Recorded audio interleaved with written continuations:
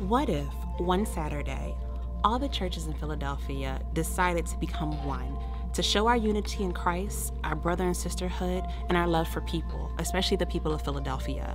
What if on that day we brought together artists and musicians and poets and writers and a ton of activities for kids and adults alike?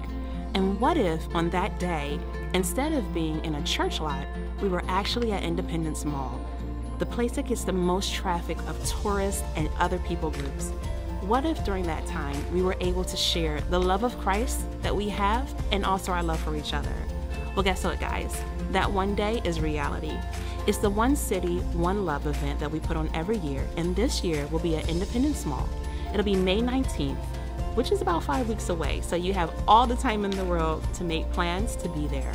We would love to see you come out as we share the unity that we have in Christ with our brothers and sisters across Philadelphia in an effort not only to reach the lost, but to remind us of what it's like to work in unity. So again, that's going to be One City, One Love, Independence Mall on May 19th.